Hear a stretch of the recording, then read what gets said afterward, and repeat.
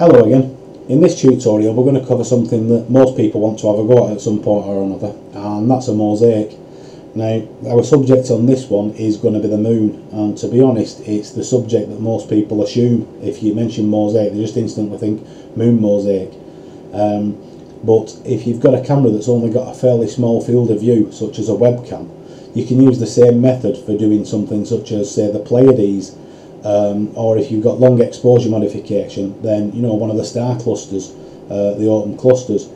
And then if you really want to sort of push the envelope, then there's no reason why you couldn't have a go at doing sort of an Andromeda galaxy, a long exposure webcam mosaic of the Andromeda galaxy. The possibilities are endless. But like I said, in this case we're going to cover the moon. We're going to give you some tips and tricks to hopefully get you well on your way to being successful at it. As they like to say on the television, here's one I made earlier, which I'm going to point out a couple of examples with.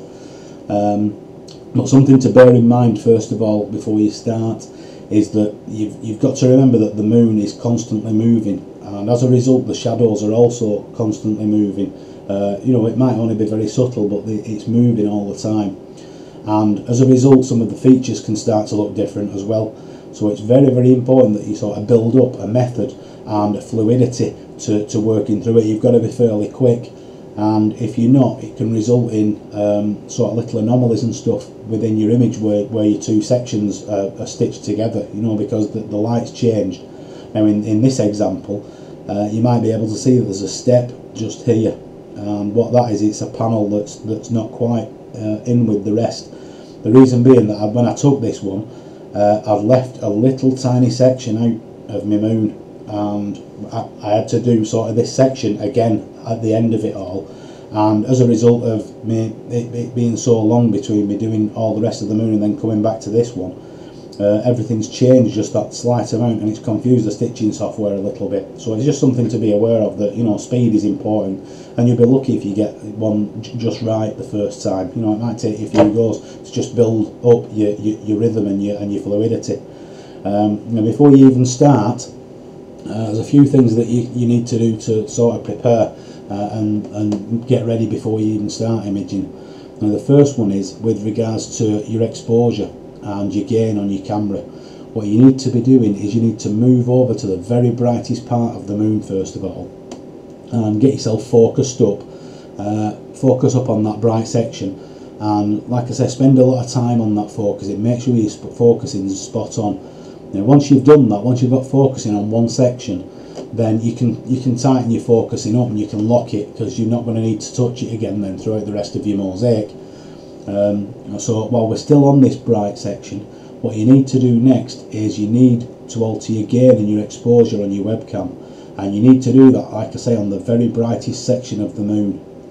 The reason for that is if you went over to a dark section and you set your gain and exposure over here, by the time you move on to this bright section, this is just going to be bleached and washed out and have no detail in it. So what we do is we set up the gain and exposure on the brightest section, leave them alone then for the rest of your mosaic. You don't touch them again, and that's what gives you your overall light balance over your full image of your moon. So just a couple of things there to think about first. So now we should be focused and we should have our gain and exposure sorted out, and we're about ready to start.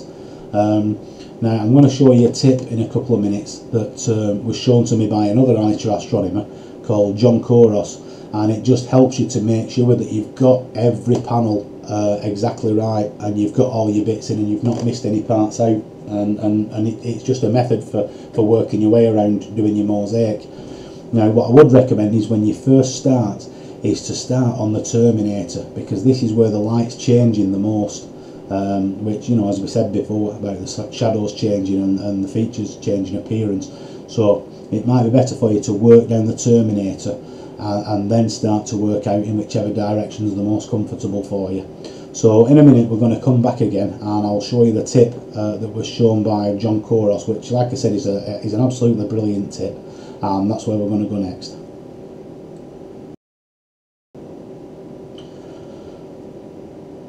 Okay, we've got another window open now, which I'm going to explain in a moment, but what you should have on your own desktop is you should have your imaging software open, like, you know, SharpCap. I use SharpCap, and you need to have selected a folder to save your AVIs to, and you need to have that folder open.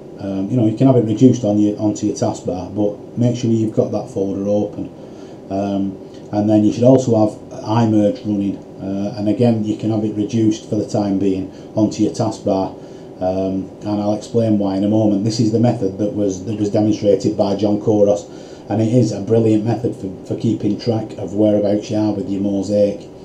This is basically how the system works.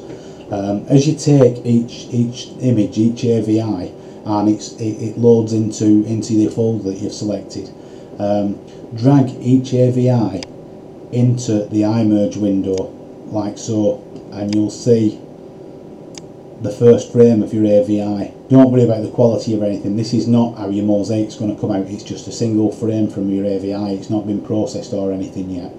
But this is going to help us to keep track of exactly where we're going and where we've been with our mosaic. And as you've taken your second AVI and your second one's finished and loaded into your folder, drag that one in, and as you can see, it's now gone transparent, the two sections, and it allows you to overlap one onto the other one like so. And if you keep working like this, and next you get your third one, pull your third one in, and again use it to overlap like so, it gives you a good idea now. You can see where you've been and where you need to go with regards to making your mosaic and making sure that you're not missing any bits. And you want to be aiming at an overlap of about a third really with your panels. And like I said, just work through until you've built up a complete moon. And once, like I said, with this speed, again, you'll find once you've built a rhythm up that whilst an AVI is taking, you'll be dragging the AVI that you've just taken into the iMerge window so that everything's working all the time. You know, flick the storage folder open, flick iMerge up and drag one in while one's still taking. You know, just make the whole routine sort of as fluid as you possibly can. It'll come with a little bit of practice, you know. I mean, you'll cock up first of all, everybody does, but you know, it'll come, and eventually you'll get something that you're really pleased with. Now, once you've got all your pictures together and you've got a mosaic, and maybe you've made a mess of it, you know, maybe not, but you'll always get something out of it. For instance, if, you know, this part of our image we've got, and I don't know, maybe we've been too slow or just things haven't gone as expected, then there's no reason why you can't crop, say, this section and just do, you know, an overall image of, I don't know, around Tycho maybe. You could just, you know, you can use a section of your mosaic. Just because a little bit of it might be messed up doesn't mean that you've lost the whole lot. You know, you can get a really good image just from a couple of panels as well. You know, you could do close-ups of certain craters or just areas or seas, mares. You'll always get something out of it. Don't ever think that if you've made a slight mistake that, you know, you've screwed the whole thing up, because you haven't.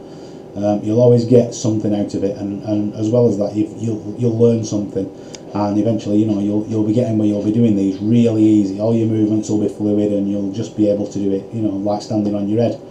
So next we're going to go on to the processing side, and again I'm going to show you a little trick. So we're back in a moment, and after we've loaded Registacks up. Right, we've already done a Registacks tutorial before, so I'm not going to run over everything again.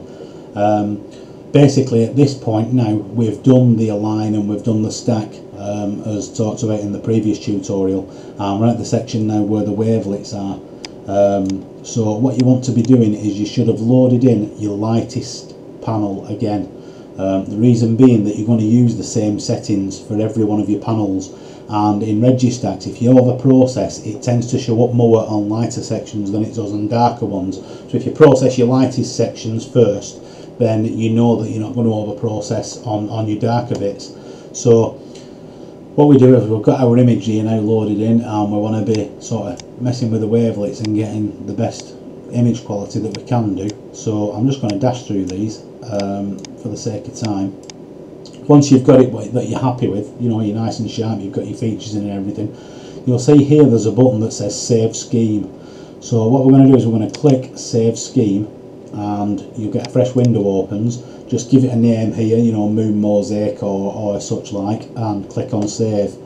Now I've saved one previously here called Moon Mosey, so I'm not going to save another one. And what you're going to do now is you're going to use these same settings for every one of your panels. So once you've processed this one, you've done your Save Scheme, load your next section in, and when you get to the wavelets part, you just click on Load Scheme and click on your whatever it is that you've saved it as, your scheme, click Open, and it'll move those sliders, it'll set everything up to exactly how your previous one was. And what you want to be doing is obviously using those same settings then through every one of your panels, and using the Save Scheme and Load Scheme method, then you know you're just going to use the same settings for every single one of your panels. It just keeps everything uniform. So now we've got our AVIs have been taken and they've all been processed, and the next part is obviously going to stitch them together. So that's where we're going to go to next. Okay, introducing you to another piece of software. This is a piece of software called Microsoft Ice. Again, it's free, so just, you know, do a Google for Microsoft Ice and download it. Now obviously you've got a folder somewhere with your moon images in that have all been processed, so the first thing you want to do is click on File and click on New, and just find your folder with your moon images in it, like so. Now obviously you would select all of those by clicking first here and then holding Shift and clicking the last one. I'm just going to do about 3 or 4 of mine to just make things faster. So if we open those 4 images, you can see that it's just having a look at them and processing and compositing them, and it's actually stitching them together. So after a few seconds, what you should get is that. So once you've got this, you can treat this bottom section a little bit like your kind of graphics package. You know, you can crop it, and you choose what format it is that you're going to export it into, which 9 times out of 10 is probably going to be a PNG. I use PNG nearly all the time. Once you've got all your images together and you're quite happy, I mean, it auto stitches quite well, Microsoft Ice, as you can see. It's built up, you know, quite a nice image there. So all you do is pick what format you want to output it to and click on Export to Disk, and that'll give you your save options of what you want to name it and where you want to name it as normal.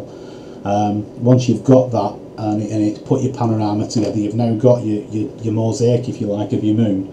You might want to load it into, say, Photoshop or whatever graphics package you use, and just do a little bit more tweaking, you know, tweak the contrast a little bit, maybe the curves, and the contrast and stuff, just to add that little bit more to it.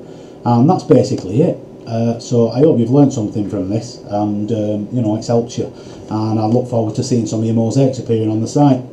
So once again, thanks for watching, and that's all for now.